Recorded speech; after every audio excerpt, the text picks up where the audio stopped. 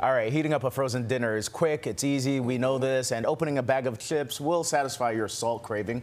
But ultra-processed foods like those have now been linked to dozens of different health problems. Yeah, Dr. Deena is a primary care physician. She joins us now to talk about the potential dangers of these foods. Welcome back to the show. Thank you so much for having me. Okay, so we're showing that there were findings from the British Medical Journal directly linking ultra-processed foods to 32 different types of health conditions. What are your thoughts about that?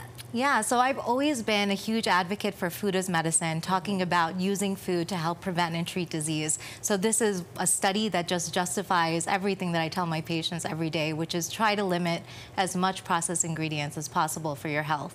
So what's the difference, because I was saying right there, ultra-processed, what's the difference between ultra-processed foods and processed foods? Sure. So processed foods is any change in food from its natural state. It can be something as simple as freezing food. So taking something like broccoli, freezing it, and putting it into the freezer bag to sell at the grocery store. But ultra-processed foods actually have a lot more chemicals and additives that are put in there to help increase shelf life, as well as increase the ability for these foods to sell because they taste better.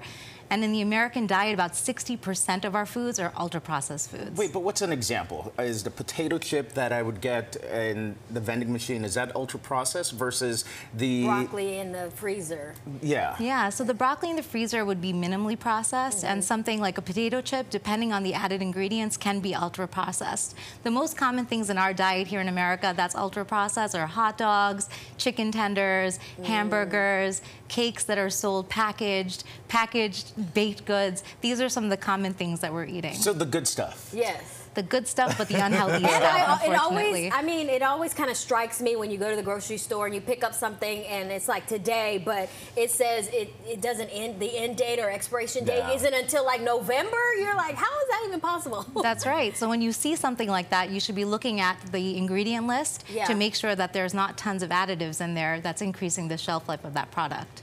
What are the health risks? So there's been an association. That's important to note. These are association studies. They have only said that this can possibly be associated with disease. It doesn't prove cause and effect. Okay. So some of those medical issues are diabetes, heart disease, like having a heart attack or a stroke, many different types of cancers as well.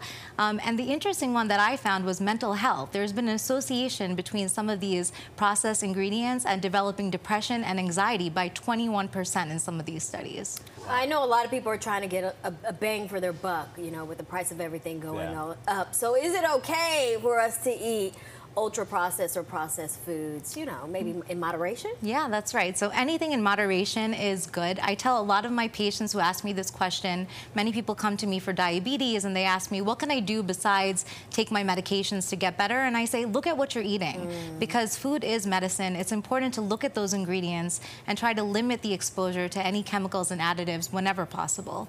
So what's a go-to if you're at the supermarket and you're having some cravings and you just want to not have to read the label and to study a whole lot of stuff?